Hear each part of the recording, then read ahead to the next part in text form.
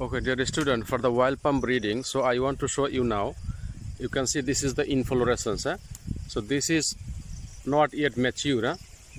Not yet mature. So you can see this is a bunch of inflorescence.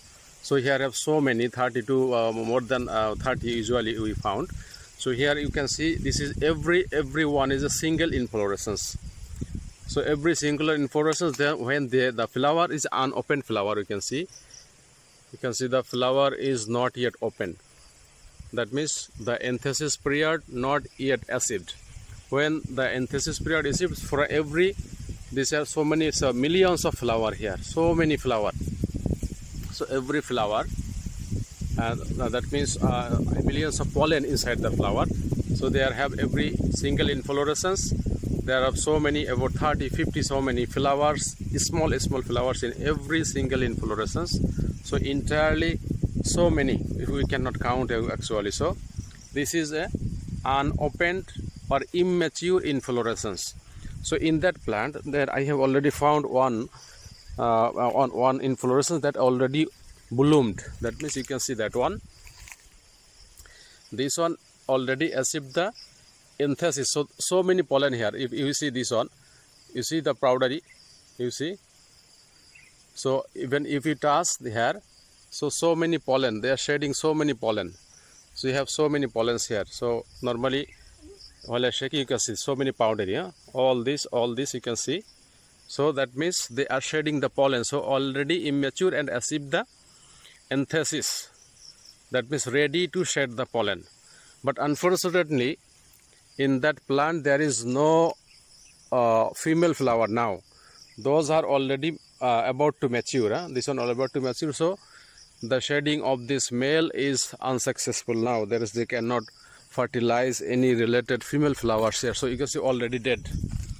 There are so many male inflorescence in that plant compared to female. So here I have only 2 female that already successfully produce the fruits here. So all others you can see the dead inflorescence. So all this already dead, male inflorescence. So this is, so when if there is any male inside,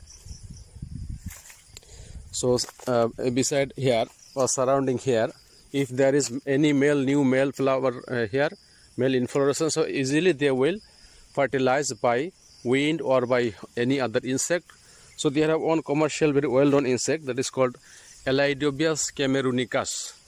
They usually stay inside the oil palm. So they help in they visit to the male flower from and go to the female flower to help in fertilization. So see this insect, this beetle, usually called beetle. So this beetle is imported from Africa to help in pollination in palm oil.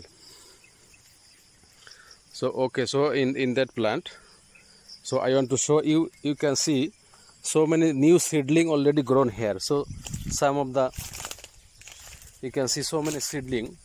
So this is, you can see from the shaded fruit. So you can see this is new seedling of the wild palm.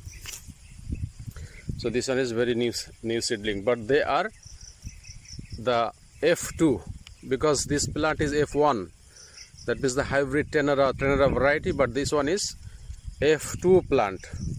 So this F2 plant usually segregated, so that we can say that the quality is not same or desirable with the parent.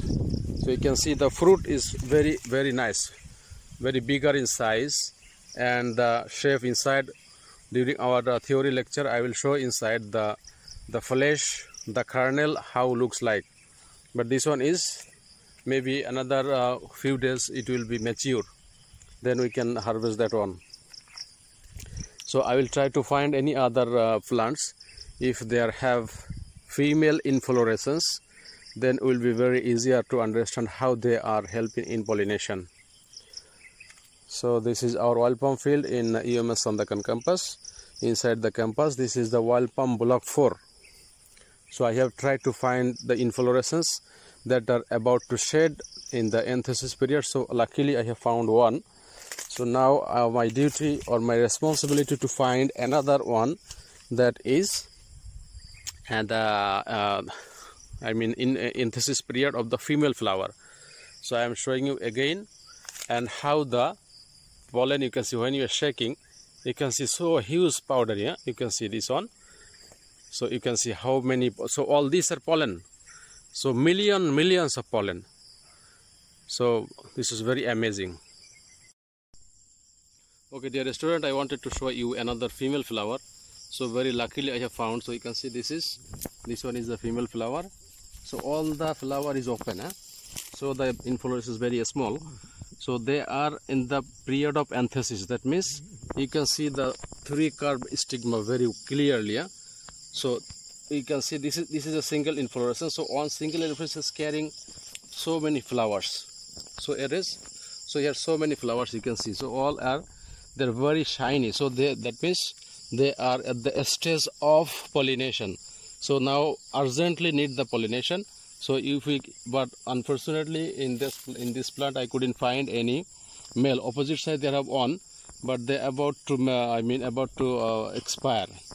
So here you can see this is the flower. So very nicely you can see all these are ready to receive the pollen. That means the flower is completely bloomed. So for now what we have to do, we have to bring the anthesis period that already achieved the anthesis period of the male flower.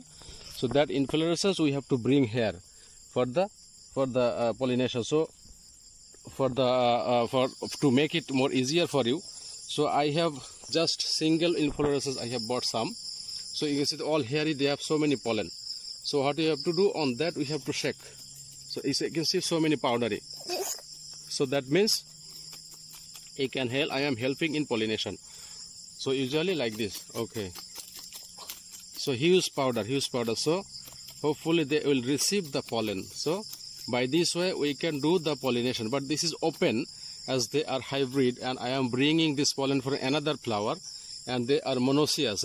So this is the cross pollination, but open, that this is not controlled. So by this way we can help. But usually the same plant supposed to have the side by side male. This opposite side have one male. So if there have the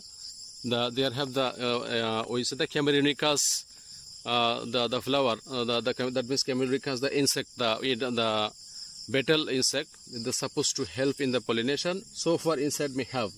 So that means Camerunicus Iridobius Camerunicus, one type of beetle insect, they help in pollination, or by wind or by any other insect they can help. So they have to visit the male flower, then have to come here, and by this way they can help. So this is the single inflorescence of the male. So but it's a bunch of, like a bunch of flower. So this is a single. So I'm showing you again.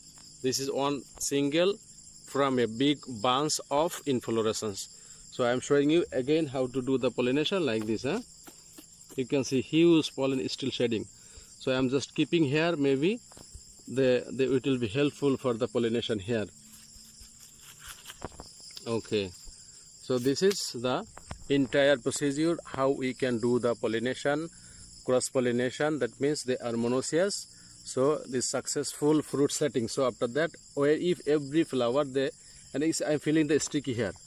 Yes. So I am touching the stigma. So it's still watery and sticky. So that means they can easily catch the pollen.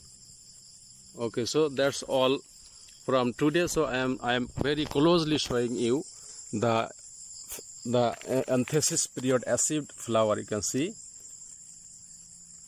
So you can see, three-lobed flower. So you can see so many flower here. So looks very nice when they are ready to receive the pollen. That means you can see very nice. But this inflorescence, the bunch of inflorescence is very small. Okay, so yeah, very amazing, very amazing. So many flowers, they are ready to receive the pollen. You can see. Okay, hopefully later I will try to show in another plants how to do the pollination, hybridization there for your better understanding. So best of luck to everyone.